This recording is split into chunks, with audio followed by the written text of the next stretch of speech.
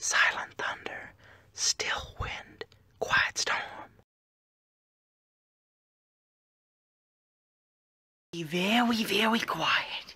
We're doing something crazy. Yes.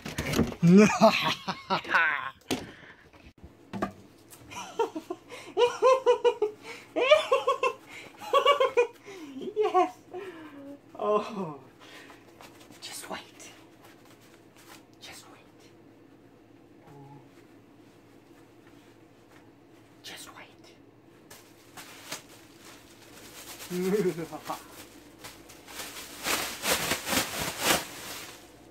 Yes.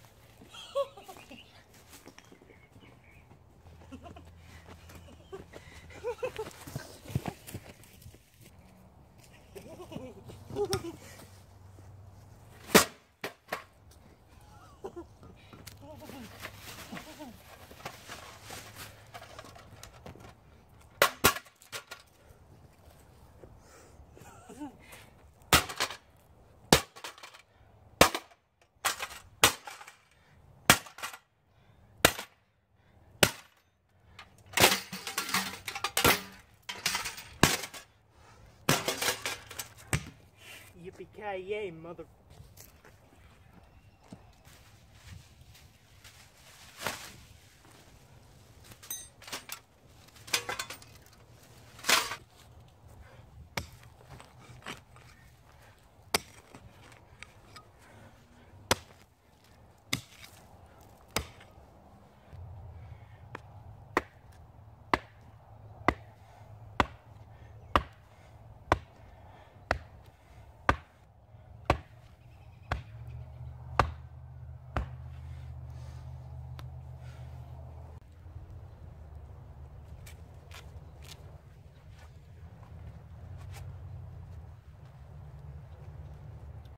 Ashes to ashes, and dust to dust.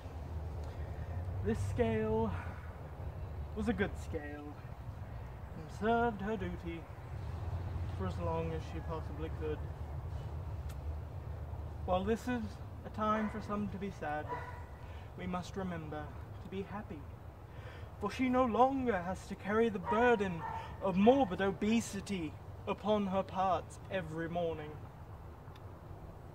This scale hath lied to me one too many times, and she got what she bloody deserved.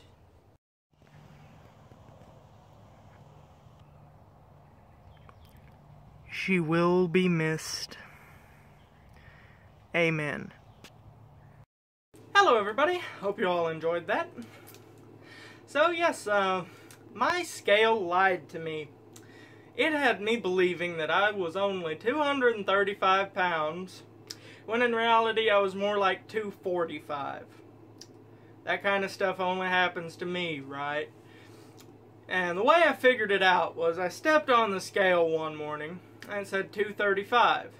And, you know, being obese and whatnot, I decided I would get back on it and see if it was the same and, you know, average out between the 1 and 2 pound differences, since it was a crappy scale anyway. What does it say? 260 pounds. I spontaneously gained 25 pounds. I'm horrible at math. Don't judge me. Yeah, I spontaneously gained 25 pounds, and I kind of figured out that that doesn't really happen in real life. So I go out and I get a new scale, and it says I'm like 245 or something like that, and I can handle that. And from that point, you know, I was already getting back on like the diet and the exercise. I got an exercise bike made specially for fat people, but I've managed to this morning get down to 238 pounds. I now officially weigh less than Homer Simpson, and that's awesome. So yeah, that was a strange experience, and I've wanted to make this video ever since the scale screwed up on me, and that has been literally a week. Yeah. And where I've been since then, I think I made a video last Wednesday, maybe. Like, I don't even remember. That's how horrible my memory is. I remember that I did not do a Nature Sunday, which I should have done. I'm horrible at starting things and then just letting them go. But, yeah, I've been working on the Thunderbird since the Jeep broke. Right, that was Cars Really Hate Me. That was the last video I made. That was Wednesday. But yeah, since the Jeep broke, I've been working on the Thunderbird, and I'd consider it to be about 75% right now. I got a new alternator, so the battery doesn't drain, but it still feels like the car could just fall apart at any moment because I need to put on the inner and outer tie rod ends and new sway bar links. And at that point, the car will be about at 90%. 90% because it still tries to die sometimes, and the tires are horribly dry rotted. But right now, it's my daily driver. It's all I've got, and I'm working on it. I actually kind of like the old ugly thing. I heard something that made me feel slightly less like a granny woman, which was the Thunderbird was like the man's Mustang. But yeah, it's got the 5.0 V8 in it. I'm one of those people who, any other type of brand of car I destroy, but I can actually sit down and work on and fix a Ford. That is kind of a curse because they always need fixing, but it's something. So anyways, everybody, I am the QuietStorm.